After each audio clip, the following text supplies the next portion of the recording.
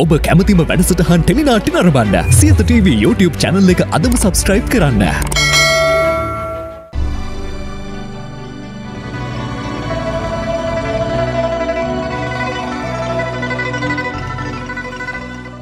නමස්කාර වේවා බුදුරුවනට සැමදා බුදු හිමි සරණ යමි. නමස්කාර වේවා ධම්රුවනට සැමදා සදහම් සරණ යමි. නමස්කාර වේවා සංඝරුවනට සැමදා මහා සංඝ සරණ යමි. නමස්කාර වේවා තුනුරුවනට සැමදා තිසරණ සරණ යමි. සාදු සාදු සාදු. සමන්ත චක්කවාලේසු අත්‍රා ගච්ඡන්තු දේවතා සද්ධම්මං මුනි රාජස්ස සුනන්තු සග්ග මොක්ඛදං ධම්මස්සවන කාලෝ අයං බදන්තා. ධම්මස්සවන කාලෝ අයං බදන්තා. ධම්මස්සවන කාලෝ අයං බදන්තා. නමෝ තස්ස භගවතෝ අරහතෝ සම්මා සම්බුද්දස්ස. නමෝ තස්ස භගවතෝ අරහතෝ සම්මා සම්බුද්දස්ස. නමෝ තස්ස භගවතෝ අරහතෝ සම්මා සම්බුද්දස්ස. ඒ භාග්‍යවත් වූ අරහත් වූ සම්මා සම්බුදුරජාණන් වහන්සේට මාගේ නමස්කාරය වේවා. සදහවත් වාසනාවන්ත පින්වත්නි, අද උතුම් උඳුවප්පුර 15වක පොහොය දවස. බෞද්ධ ජනතාවටත් විශේෂයෙන්ම ශ්‍රී ලංකා වාසී බෞද්ධ ජනතාවටත් ඊටාම ශ්‍රේෂ්ඨ පොහොය දවසක් හැටියටයි අද පොහොය දවස සලකනු ලබන්නේ. ඒකට හේතුව තමයි අපේ ලංකා දීපයේ උඩමළුවේ වැඩ සිටින අපේ මුදුන් මල් කඩක් බඳු වූ විජයශ්‍රී ජයශ්‍රී මා බෝධිරාජාණන් වහන්සේ ලංකා ද්වීපයට වැඩම කරවීම සිදු වූයේ අද වැනි පුන්පුර 15ක ඒ පොහොය දවසක නිසා. ඒ වගේම ඒ බෝධිරාජාණන් වහන්සේ ඒ විජයශ්‍රී ජයශ්‍රී මා බෝධීන් වහන්සේගේ ඒ විජයශ්‍රී ජයශ්‍රී මා බෝධිරාජාණන් වහන්සේගේ දකුණු ශාඛාරත්නය ලක්දිවට වැඩම කරගෙන වැඩියේ සංඝමිත්තා රහත් තෙරණින් වහන්සේ. ඒ තමයි අපේ මිහිඳු මහරහතන් වහන්සේගේ ගිහි කල සහෝදරිය. ඒ වගේම අග්ගි බ්‍රහ්ම බමුණ ඒ බ්‍රාහ්මණයන්ගේ දයාබර ගිහි කල ස්වාමි දියණිය. ඒ වගේම සුමන කුල කුමරුවන්ගේ ගිහි කල මෑණියෝ. ඒ තමයි පසු කාලීනව උතුම් පැවිදි භූමියටපත් උනේ. ඒ අපේ සංඝමිත්තා මහරහත් තෙරණිය. ඒ සංඝමිත්තා මහරහත් තෙරණිය එදා ලංකාවේ දඹකොළ පටුනින් ශ්‍රී ලංකා දීපයට ගොඩ බැස්සා. එකල ලංකාවේ රාජ්‍ය කරපු දේවානම් පියතිස්ස මහරජුරෝ අරිට්ඨ කුමාරයා ඇතුළු දූත පිරිස වප්පුර 15ක පොහොයදා මිහිඳු මහරහතන් වහන්සේගේ අනුශාසනා පරිදි දඹදිව් තලයට යවුවා.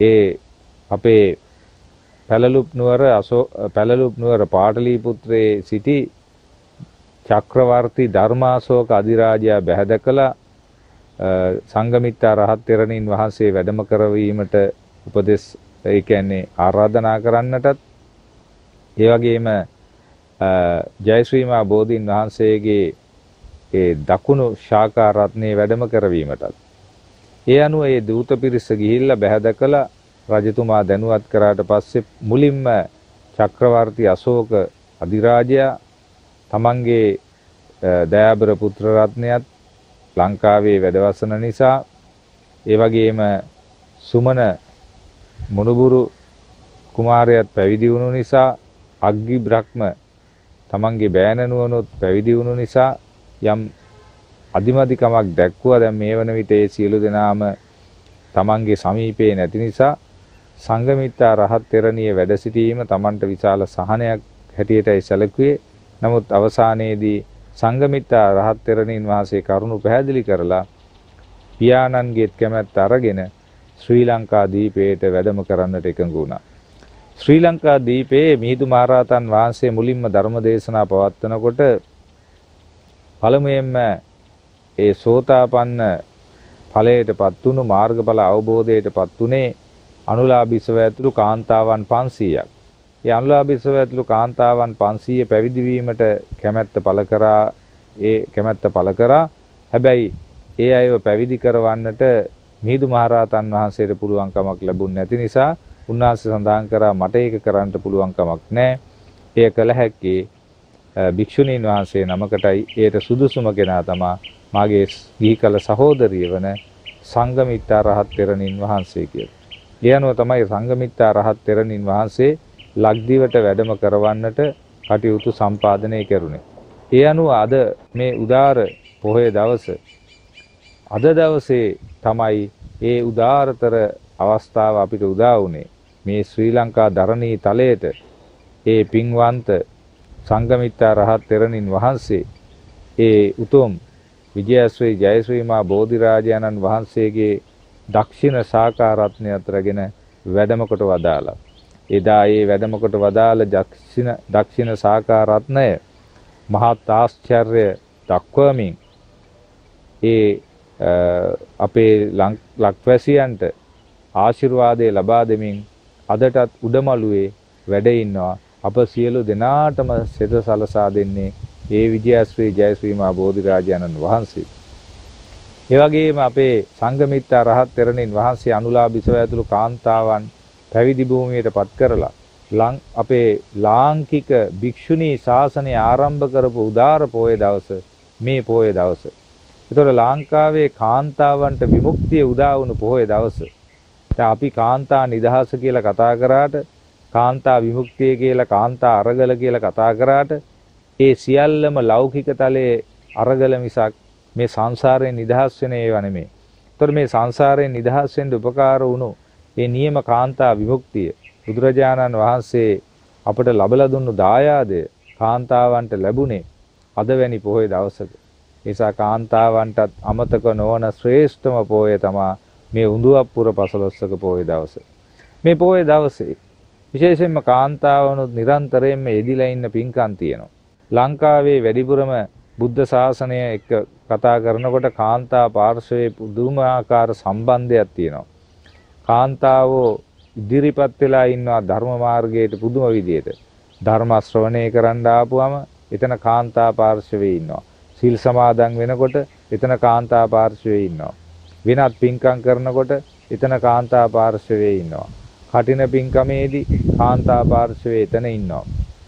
ගෙදර බුද්ධ වන්දනාවේදී කාන්තා පාර්ශවයේ එතන ඉන්නවා. පෙරහැරක් පවත්වනකොට කාන්තා පාර්ශවයේ එතන ඉන්නවා. පිරිත් දේශනාවලදී කාන්තා පාර්ශවයේ එතන ඉන්නවා. ධාතු වන්දනාවේදී කාන්තා පාර්ශවයේ ඉන්නවා. ඒ නිසා මේ හැම තැනම කාන්තා පාර්ශවයේ ඉන්නවා. පින හොයාගෙන එනවා. පිනට කැමති. බුදුරජාණන් වහන්සේ දේශනා කරා තීනිමානි භික්කවේ පුඤ්ඤ කිරියානි. පින්වත් මහණෙනි පින්කම් තුනක් තියෙනවා. කතමානි තීනි. මොනවාද මේ පින්කම් තුන? දානමය පුඤ්ඤ කිරියානි. එකක් තමයි දන් දීම. සීලමය පුඤ්ඤ කිරියානි. අනිත් එක තමයි සිල් රැකීම. භාවනාමය පුඤ්ඤ කිරියානි. අනිත් එක තමයි භාවනා කිරීම. එතකොට මේ පින්කම් තුනෙන් අපිට මුලින්ම ආරම්භ කරගන්න තියෙන පින තමයි දානමය පින.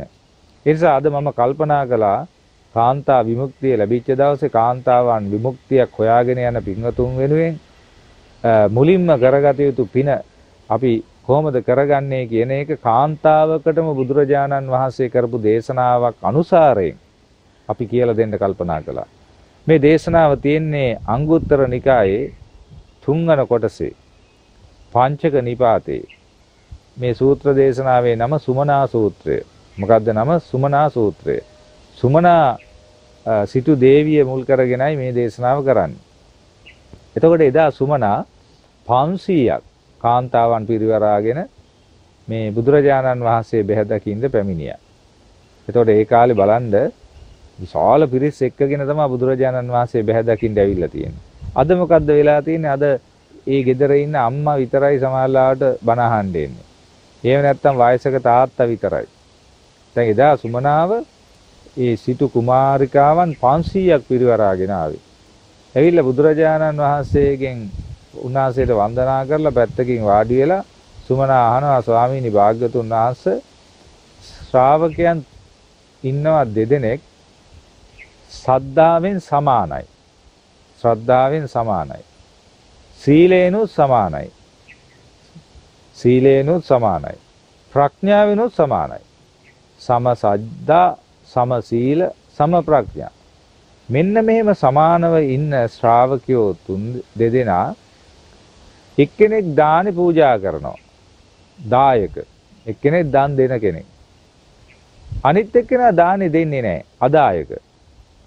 ඒතකොට දායක එක්කෙනෙක් ඉන්නවා, අනිත් එක්කෙනා අදායක. දානි දෙනවා එක්කෙනෙක්, අනිත් එක්කෙනා දානි දෙන්නේ මේ දෙදෙනා මරණින් පස්සේ දිව්‍ය ලෝකේ සුගති සංඛ්‍යාත දෙව්ලොව උපත ලබනවා. එතකොට ස්වාමීනි මේ දෙදෙනාගේ වෙනසක් සිදු වෙනවද කියලා ඇහුවා. ලස්සන ප්‍රශ්නයක් ඇහුවේ මේ සුමනා. ඒ දානි දෙන අයටයි දානි නොදෙන අයටයි මොකක් හරි වෙනසක් වෙනවද කියලා. ඒතර බුදුරජාන් වහන්සේ දේශනා කරනවා පින්වත් සුමනාවනි. ඔව් ඒ විදිහට වෙනසක් වෙනවා කිව්වා.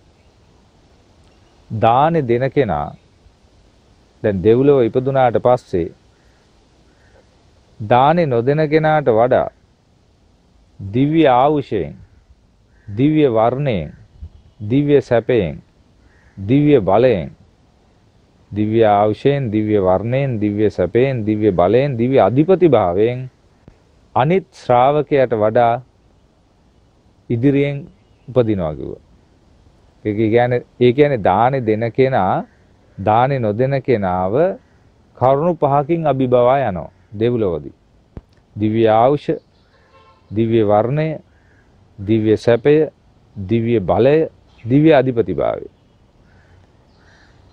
එතකොට දැන් බලන්න මේ කොච්චර වටිනා අදහසක්ද මේ කියවෙන්නේ. අපි දන්නේ නැහැ මේව නේද? අපි හිතාගෙන ඉන්නේ හැම එක්කෙනාටම එකම විදියට වෙයි කියලා. දෙව්ලොව ගියත් දානි දෙන එක්කෙනා දානි නොදෙන එක්කෙනාට වඩා ඉදිරියෙන් ඉන්නවා. ඊට සුමනා ඇහුවා ස්වාමීනි භාග්‍යතුන් වහන්සේ ඔය දෙදෙනාම මනුස්ස ලෝකෙ ඉපදිනවා. දෙව්ලොවෙන් චුත වෙලා. ඒ මනුස්ස ලෝකෙ ඉපදුනාට පස්සේ මේ දෙදෙනාගේ වෙනසක් වෙනවද? යම්කිසි විශේෂයක් දකින්න ලැබෙනවද කියලා ඇහුවා. එතකොට බුදුරජාණන් වහන්සේ දේශනා කරනවා සුමනාවනි එසේ වෙනසක් වෙනවා. මොකද්ද වෙනස?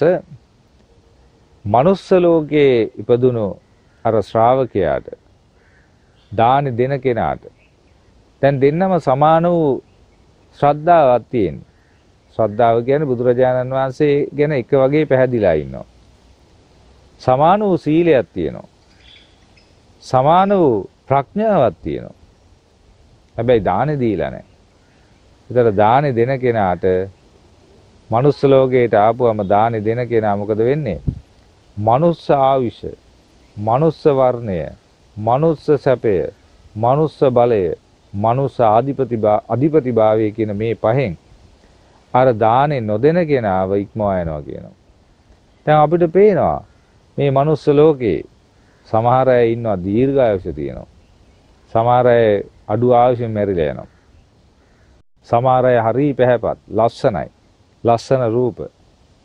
බලන්න නැද්ද කියලා. සමහර අය දුරු වර්ණයි. ඊළඟට සමහර අය හරියට සැප විඳිනවා. සමහර අය දුක් විඳිනවා. සමහර අයට එදා වේල කණ්ඩ නැහැ. ඉන්න තැනක් නැහැ. අඳින්න දෙයක් නැහැ. පාරේ වැටිලා හිඟා කනවා. අනුන්ගෙන් ඉල්ලගෙන ජීවත් වෙන්නේ. හැබැයි මනුස්ස ලෝකේ ඉන්නේ. ඊළඟට මේ ඒ අයට හරියට ඇඳුමක් පැළඳුමක්වත් නැහැ ඇඳගන්න. පෙරහැලි ඇඳගෙන ඉන්නේ. කිලුටු ඇඳුම් ඇඳගෙන ඉන්නේ. ඔබ දකිනවා ඇති. ඊළඟට මේ අයට ප්‍රඥාවක්. ඒ කියන්නේ ඇත්ත දේ ඇති සැටියෙන් තේරුම් ගැනීමේ නුවණක් නැහැ. ඒ ධර්මය ඇහෙනකොට ඒ ධර්මය වටහා ගන්න නුවණක් නැහැ. ප්‍රඥාවක් නැහැ. එතකොට දැන් විශේෂයෙන්ම ඒ අයට අධිපතිභාවයක් නැහැ. අන් අයව අභිබවා යන්නේ නැහැ. හැමතිස්සෙම පස්සට යන්නේ. ඉස්සරහට එන්න බෑ. අනිත් අයට වඩා පහත්ව ඉන්නේ. යටත්ව ඉන්න වෙලා තියෙන්නේ. ඒ මොකද? ඔය මනුස්ස ලෝකේ අපි දකින්න ඒ වගේ අය. ඔබ දකින්නේ නැද්ද? ආන්න ඒකට හේතුව තමයි මොකක්ද හේතුව? දන් දීලා නැති එක. දැන් බලන්න මොනතරම් බරපතල කාරණාවක්ද මේ දන් දීම කියන එක. එතකොට මනුස්ස ආයුෂයෙන්, මනුස්ස වර්ණයෙන්, මනුස්ස සැපයෙන්, මනුස්ස බලයෙන්, මනුස්ස අධිපතිභාවයෙන් ආඩ්‍ය වෙනවා දානි දීපු කෙනා. දානි නොදීපු කෙනාට වඩා. එතකොට මේ කාරණාව සුමනාවට පැහැදිලි කරා. ඊට පස්සේ සුමනා අහනවා දැන් මේ අපි වෙනුවෙන් අහන්න ඕන ප්‍රශ්නයක් තමයි සුමනා ඒ සිටු දේවිය එදා බුදුරජාණන් වහන්සේගෙන් අහලා තියෙන්නේ. ඒ ප්‍රශ්නේ අහපු නිසා අද අපිට ඒ ගැටලුවට හොඳ විසඳුමක් ලැබිලා තියෙනවා. නැත්තම් මේ කාලේ ඉන්න අය Tamanට හිතෙන ඒවා කියයි. අපි දන්නවා මේ කාලේ ඉන්න සමහර අය ගිහි පැවිදි වශයෙන්ම තම තමන්ට හිතුමතේ එක දේවල් ප්‍රකාශ කරනවා. නමුත් දැන් එහෙම ප්‍රකාශ කරන්න බෑ මේ කරුණු සම්බන්ධව. ඇයි බුදුරජාණන් වහන්සේගේ දේශනාව පැහැදිලිව තියෙනවා. ඊළඟට තුන්වෙනි කාරණාව හැටියට මේ මොකක්ද අහන්නේ? තුන්වෙනි කාරණාව හැටියට අහනවා ස්වාමීනි මේ මනුස්ස ලෝකේ ඉන්න අය ගිහිගේ අතෑරලා පැවිදි භූමියටපත් වෙනවා. දැන් මේ අපි පැවිදි වෙලා ඉන්නේ. ඒ වගේ පැවිදි වෙනවා. ඒ පැවිදි වුණාට පස්සේ ඒ පැවිදි වෙච්ච භික්ෂූන් වහන්සේලා අතර දාන දීපු කෙනා සහ දාන නොදීපු කෙනා අතර වෙනසක් තියනවාද කියලා අහනවා.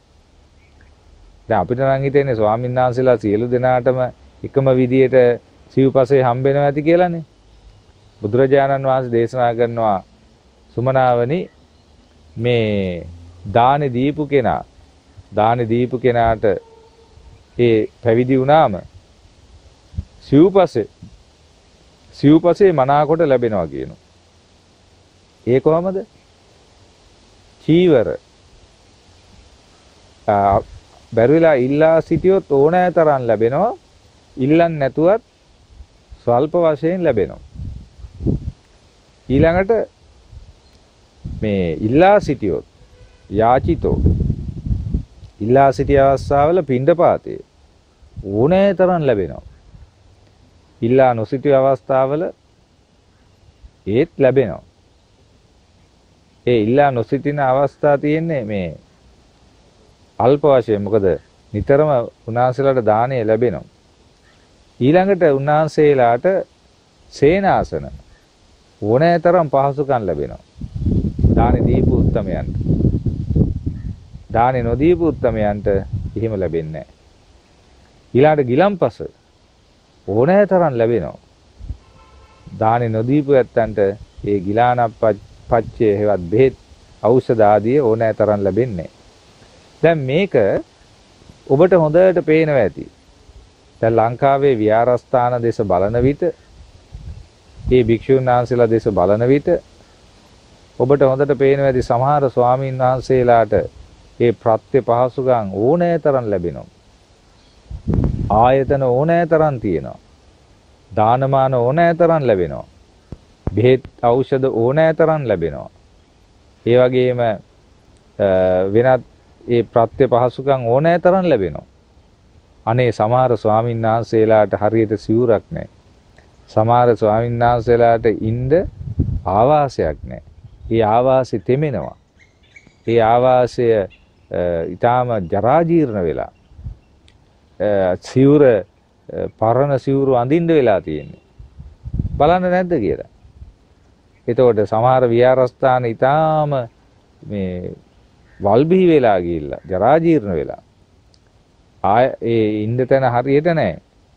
නමුත් සමහර ස්වාමින් වහන්සේලා බැබලෙනවා, වැජබෙනවා. උන්වහන්සේලාට සියලු ආකාරයේ ඒ චීවර පිණ්ඩපාත සේනාසන ගිලාන ප්‍රත්‍ය තියෙනවා. මේ මොකද මේ වෙනස? මේ තමයි දන් දීපු එකේ ආනිසංසය. ඒතර ස්වාමීන් වහන්සේලා හැටියටත් අපි අනිවාර්යයෙන්ම දානි දෙන්න ඕන.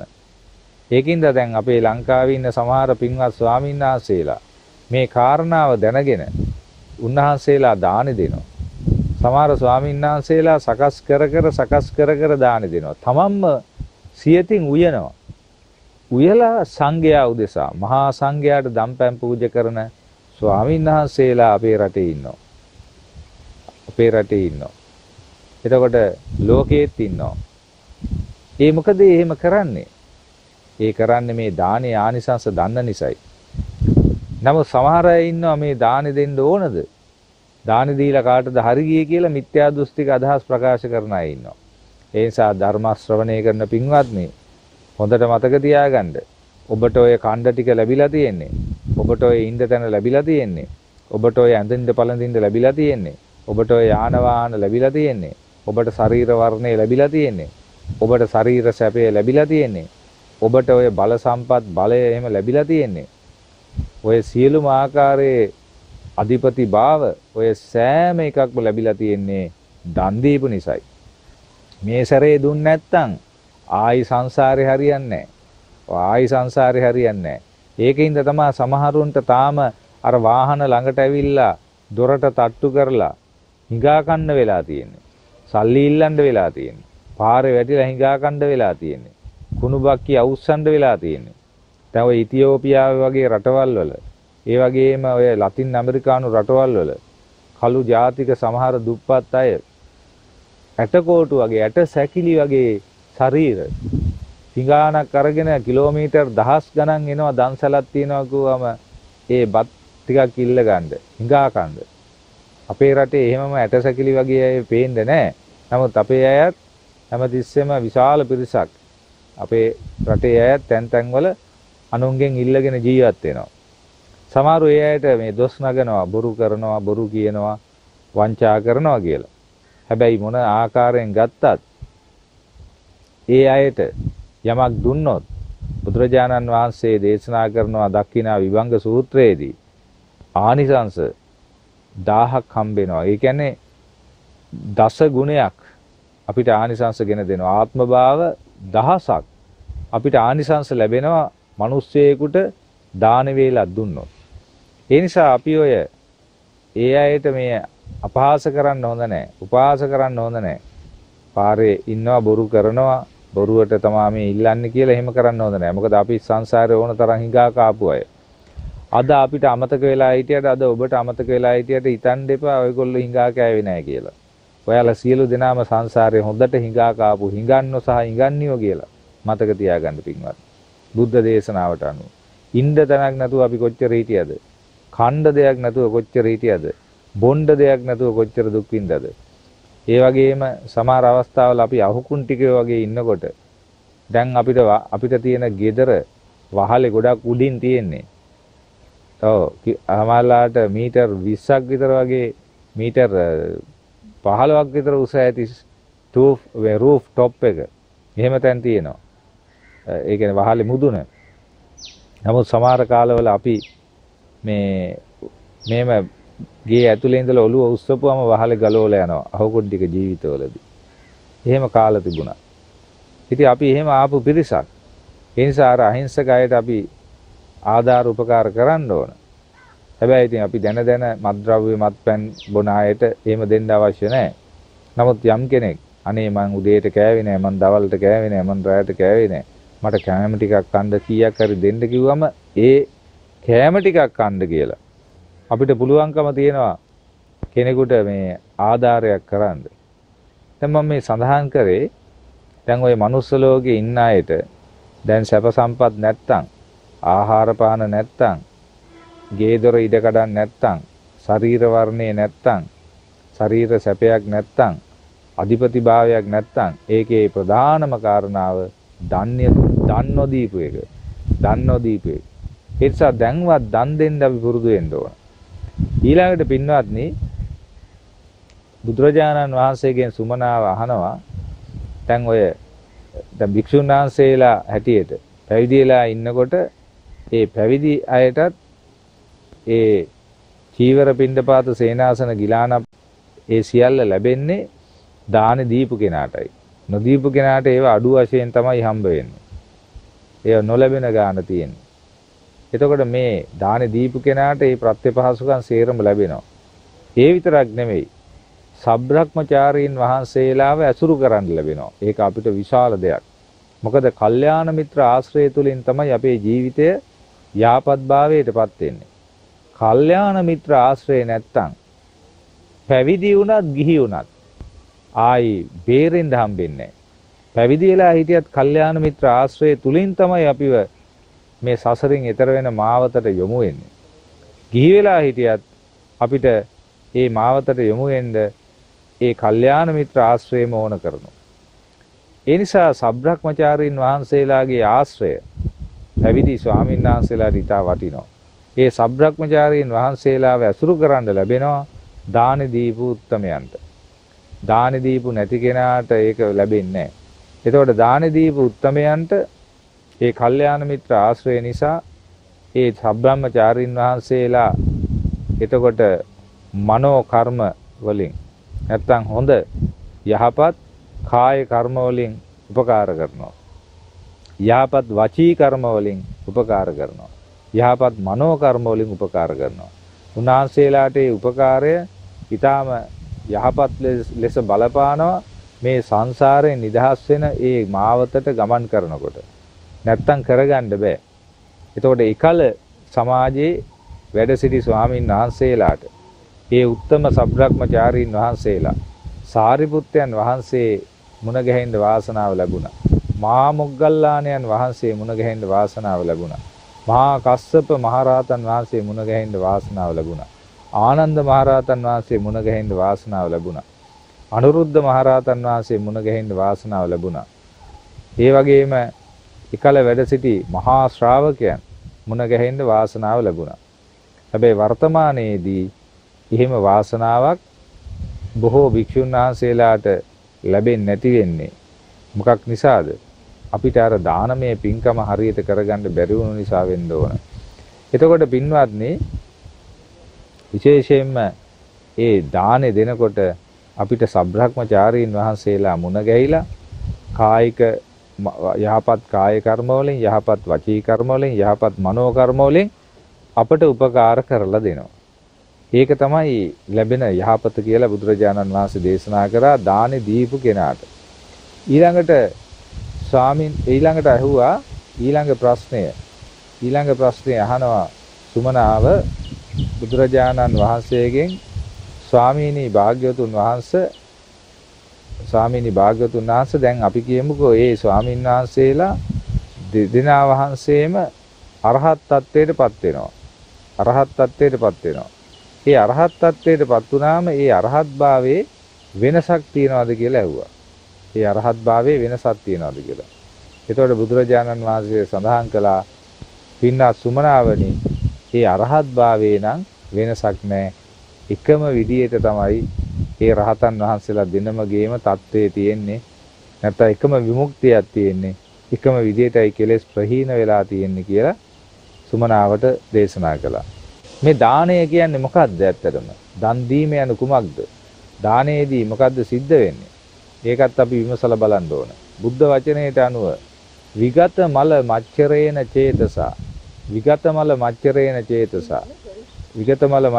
චේතසා. ඒ කියන්නේ මසුරු මල දුරු කරලා තමයි අපි දන් දෙන්න ඕන. මුත්ත චාගෝ. ඒ වගේම මුත්ත චාගෝ දන් දෙන්නම දේවල් අපි තෝරාගෙන ඉන්න ඕන. දන් දෙන්න කැමැත්තෙන් ඉන්න ඕන. පායත පානේ. වොස්සග්ග රතෝ දානේ ඇලිලා ඉන්න ඕන. යාච යෝගෝ නැති බැරි අය එනවටත් කැමති. යාච යෝගෝ දාන සම්විභාග රතෝ දන් බෙදන්නත් කැමති වෙනවා. මෙන්න මේ විදිහට ඒ දානය පිළිබඳව බුදුරජාණන් වහන්සේ දන් දීම හරියට කරන ආකාරය අපිට විස්තර කරලා දුන්නා. දැන් තේරෙනවනේ දානය දෙන ආකාරය විස්තර කරලා දුන්නා. ඒ කියන්නේ විගත මල මච්චරේන චේතසා. මසුරු මල දුරු කරලම තමයි දන් දෙන්න තියෙන්නේ. ඔව් තමන්ගේ හිතේ ලෝභකම් තියාගෙන හරියන්නේ නැහැ. සමහර අය දෙනවා දුන්නට හිතේ ලෝභකම. ඒක හරියන්නේ නැහැ. ඊළඟට මුත්තචාගෝ. හොඳ දේවල් හම්බ වුණාම මේ ඒවා වෙන් කරලා තියාගන්නවා දන් දෙන්න. දැන් සමහරු ඉන්නවා දන් දෙන්න බලාපොරොත්තු වෙන්නේ පරඬල් වගේ ඇඳුම්. හරියකට කන්න පුළුවන් කමක් නැති කෑම, පාවිච්චි කරන්න බැරි භාණ්ඩ ඒව තමයි දෙන්න කල්පනා කරන්නේ. ඒක හරියන්නේ නැහැ.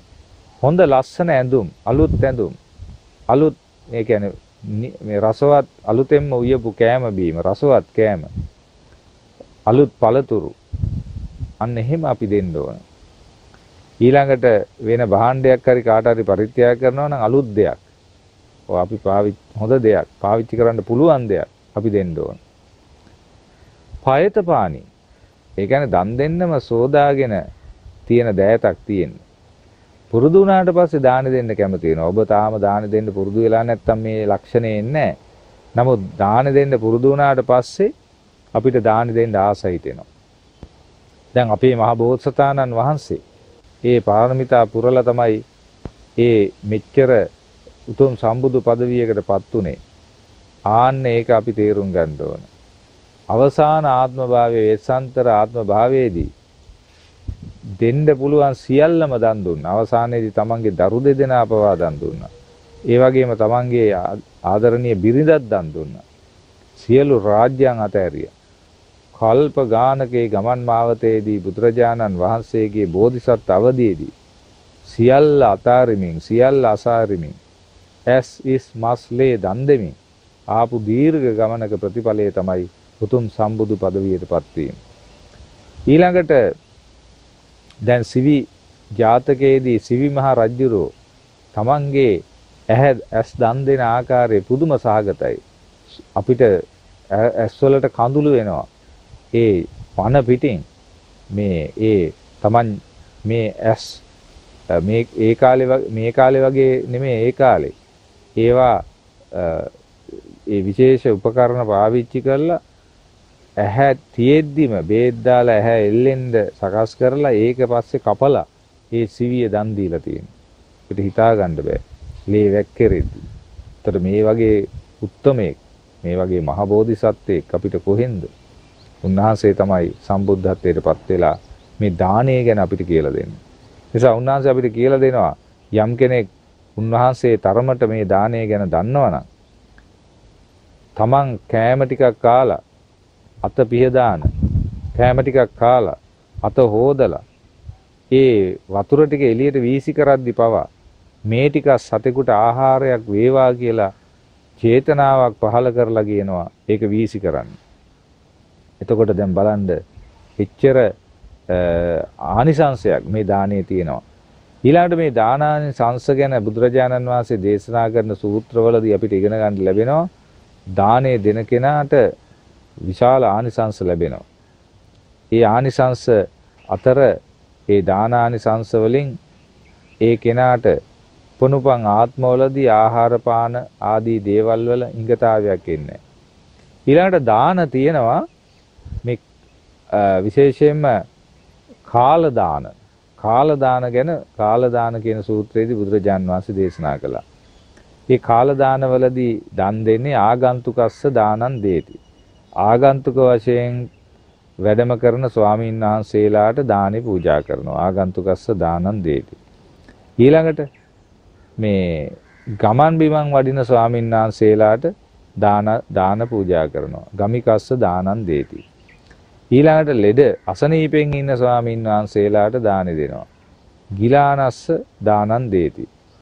ගිලන් වෙලා ඉන්න ස්වාමීන් වහන්සේලාට දාන දෙනවා. ඊළඟට දාන දෙනවා තව දාන දෙනවා මේ තමන් ඒ එක එක ගමන් බිමන් යනවා වගේම තමන්ගේ නිවෙස්වල සකස් කරන මේ අග්‍ර ශාස්ත්‍ය ඵලය තියෙනවා නම් ඒවා සිල්වතුන්ට දාන දෙනවා. එතකොට මේ විදිහට දාන කාල දාන වශයෙන් පූජා කරනවා. ওই කාල දාන වශයෙන් පූජා කරන අයට සංසාරෙදී සුදුසු කාලයේදී සුදුසු දේවල් ලැබෙනවා. දැන් සමහර අයට රස්සාවක් හොයාගන්න බෑ. දැන් ඉගෙනගෙන ඉවරයි. නමුත් සෑහෙන කාලයක් ඉන්න ඕන රස්සාවක් නැහැ. දැන් මේ විදිහට කාල දාන දෙන කෙනාට සුදුසු විදිහට ඒ අවශ්‍ය දේවල් අවශ්‍ය වෙලාවට ලැබෙනවා. අපි කියමුකෝ එයාට හිමි වෙන්න තියෙන ධනයක් තියෙනවා කියලා. ඒ ධනෙ එහෙම සුදුසු කාලෙදී හිමි වෙනවා. ඒ නිසා මේ ලේසි නෑ මේ දානයත් එක්ක.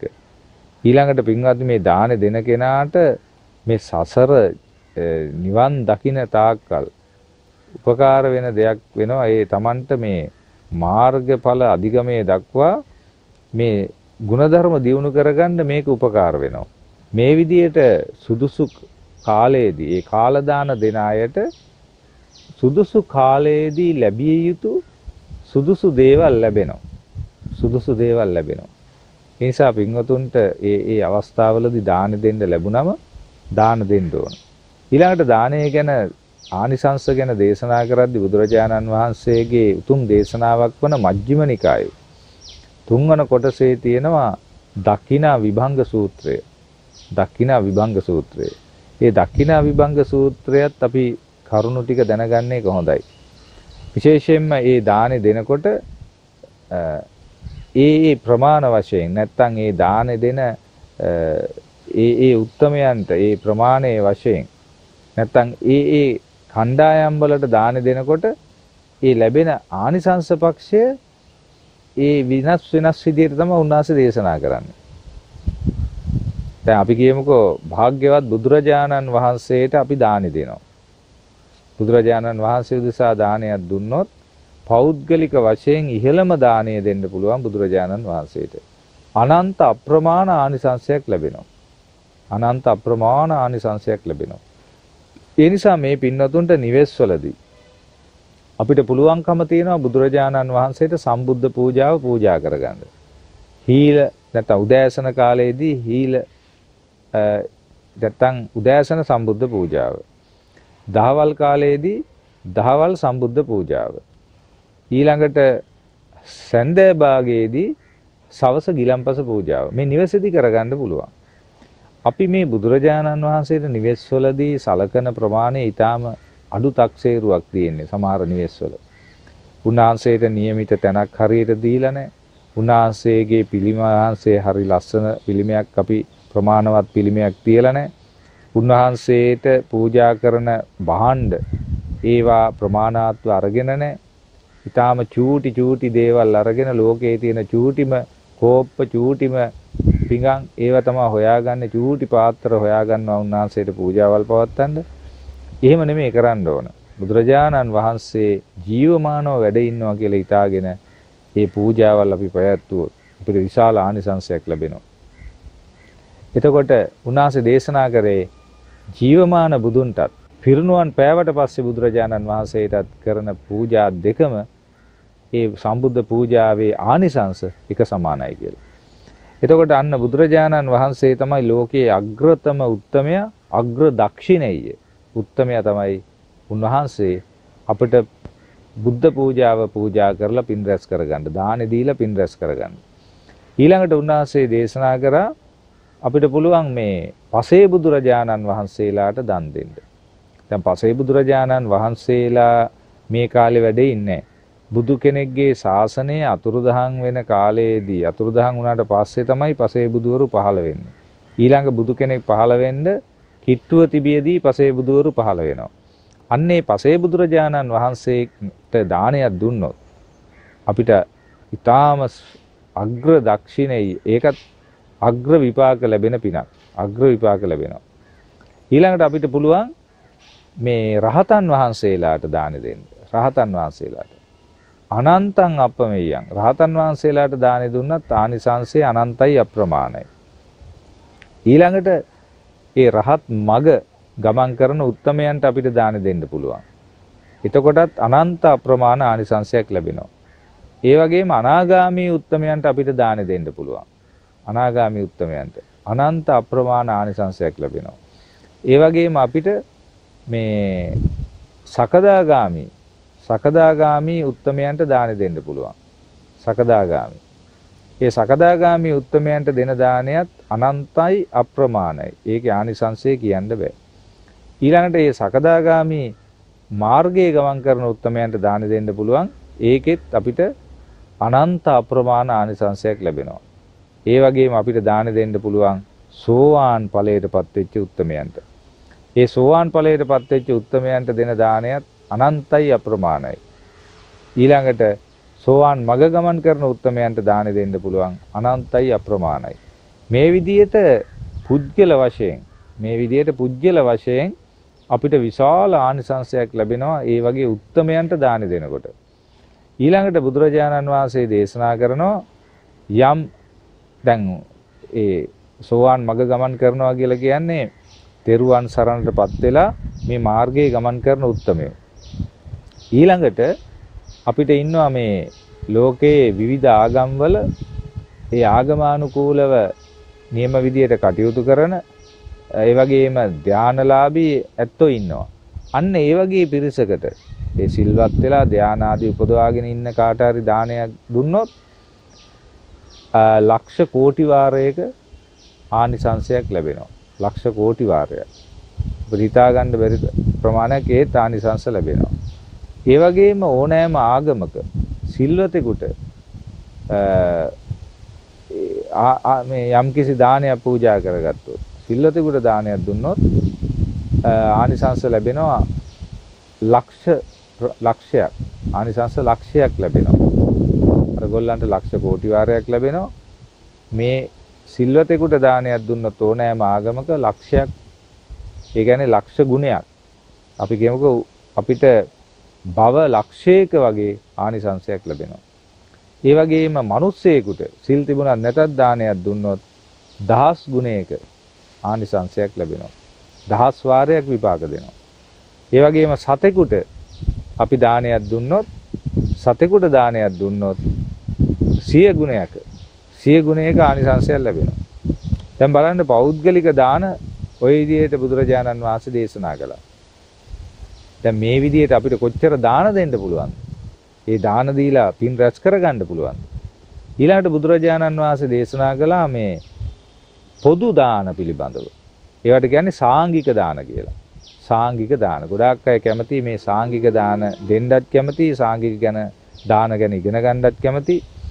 එතකොට බුදුරජාණන් වහන්සේ වැඩ ඉන්න කාලෙදී බුදුරජාණන් වහන්සේ ප්‍රමුඛ භික්ෂු භික්ෂුණී උභය සංඝයාට ඒ දෙපාර්ශ්වයට ගානක් බිම්මක් නැතුව දෙන දාණය පළවෙනි සාංගික දාණය. ඉතින් ඒක බුදුරජාණන් වහන්සේ වැඩ ඉඳද්දි තමයි දුන්නේ. දැන් ඒ කාලේ විශාකාව, බන්දුල මල්ලිකාව, අනේපිඩු සිටුතුමා මේ වගේ ඇත්තෝ ඒ දාන දුන්නා. ඒ කියන්නේ බුදුරජාණන් වහන්සේට ආරාධනා කරනවා ස්වාමීනි සියලු සංඝයා සමග වඩින්න කියලා. ඉතින් උන්වහන්සේ ඉන්න සියලු සංඝයා සමග වඩිනවා. ඒක තමයි ඒ දාණය. ඊළඟට දෙවැනි එක තමයි බුදුරජාණන් වහන්සේ පිරිනුවම් පෑවට පස්සේ ගණනක් සීමාවක් නැතුව භික්ෂු භික්ෂුණී උභය සංඝයාට දානයක් දෙනවා. භික්ෂුණී සංඝයා ඉන්නවා, භික්ෂු සංඝයා ඉන්නවා, ගණනක් සීමාවක් නැහැ දානෙ දෙනවා. ඒක දෙවන සාංගික දාණය. ඊළඟට තුන්වන සාංගික දාණය තමයි ඒත් බුදුරජාණන් වහන්සේ පිරිනුවම් පෑවට පස්සේ භික්ෂුණී සංඝයා මෙපමණ ප්‍රමාණයක් කියලා ගණනය කරගෙන භික්ෂු සංඝයා මෙපමණ ප්‍රමාණයක් කියලා ගණනය කරගෙන අන්නේ සීමාවක් ඇතුව දානයක් දෙනවා.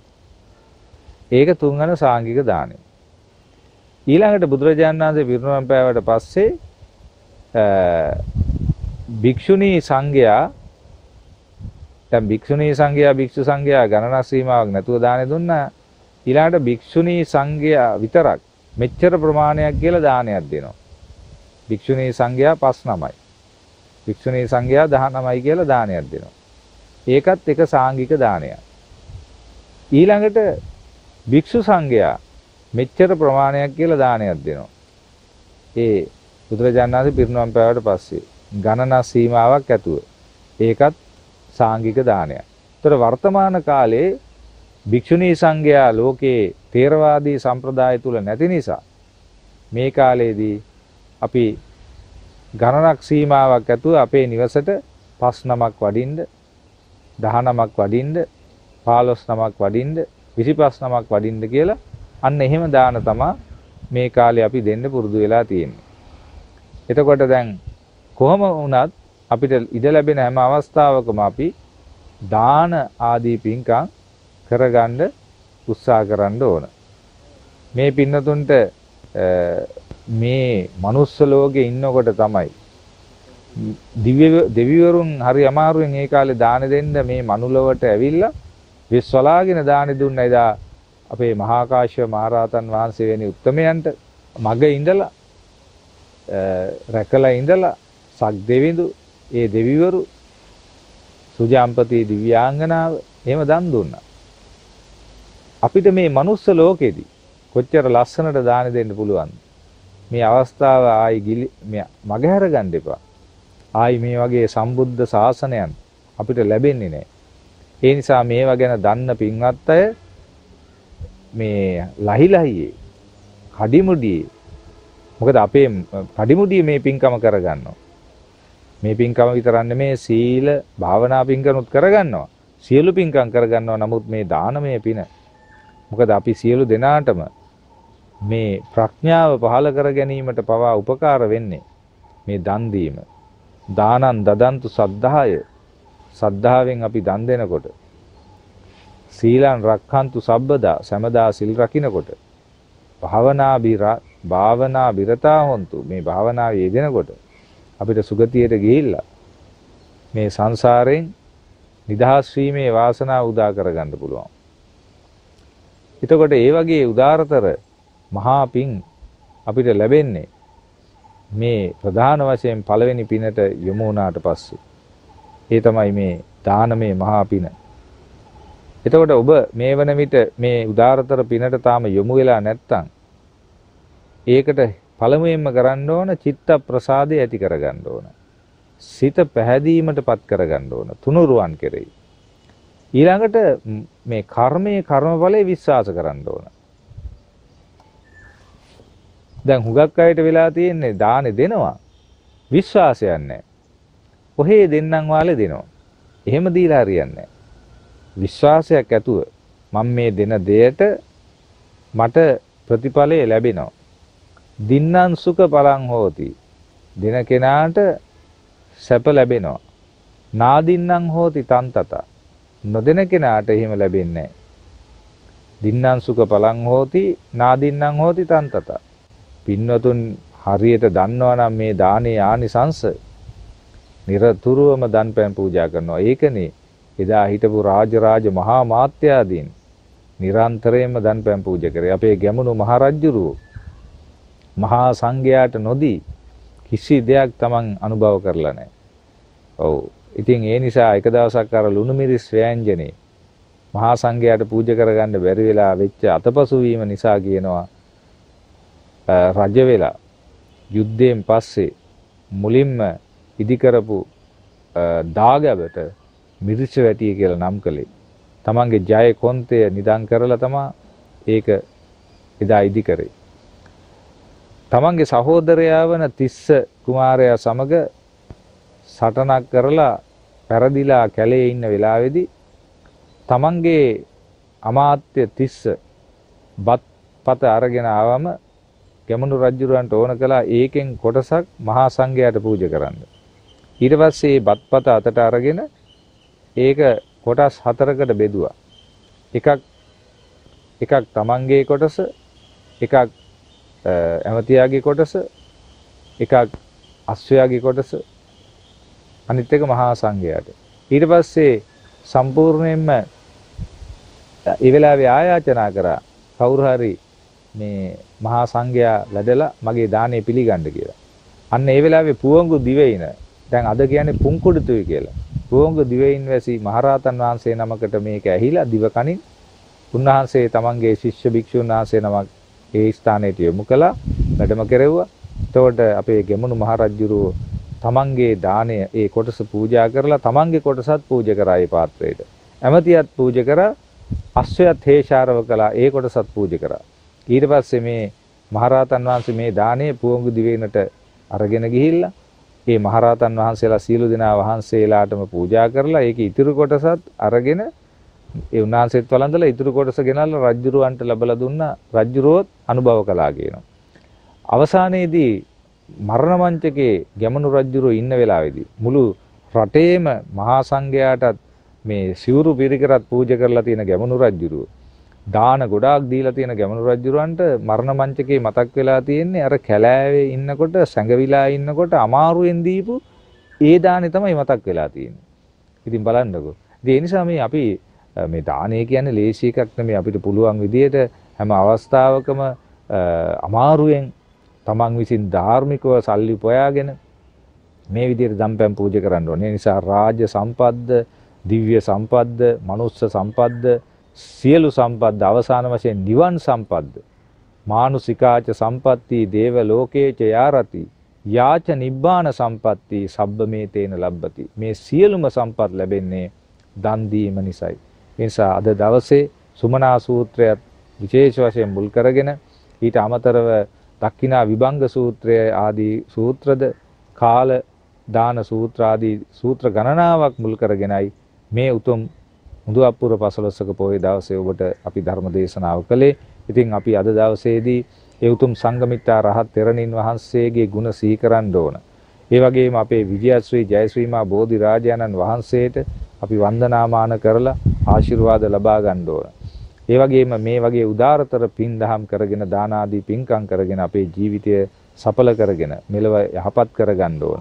පරලොව සුගතිගාමී කරගන්න ඕන. උතුම් ධර්මය අවබෝධ කරගන්න කල්පනා කරගන්න ඕන. ඒ නිසා ඔබ සෑම දිනාටම ඒ උදාරතර වාසනාව භාග්‍ය උදා වේවා. ආකාසට්ටා ච බුම්මට්ටා දේවානාගා මහිද්దికා පුඤ්ඤන්තං අනුමෝදිත්වා චිරන් රැක්කන්තු බුද්ධ ශාසනං. ආකාසට්ටා ච බුම්මට්ටා දේවානාගා මහිද්దికා පුඤ්ඤන්තං අනුමෝදිත්වා චිරන් රැක්කන්තු බුද්ධ දේශනං. ආකාසට්ටා ච බුම්මට්ටා දේවානාගා මහිද්దికා පුඤ්ඤන්තං අනුමෝදිත්වා චිරන් රැක්කන්තු තං සදා.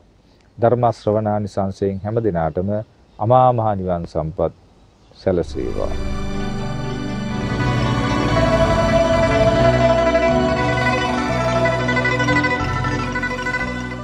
දිනපතා අලුත් වීඩියෝ සහ ප්‍රවෘත්ති නැරඹීමට ඉහත බටන් එක ක්ලික් කර සියත TV සබ්ස්ක්‍රයිබ් කරන්න.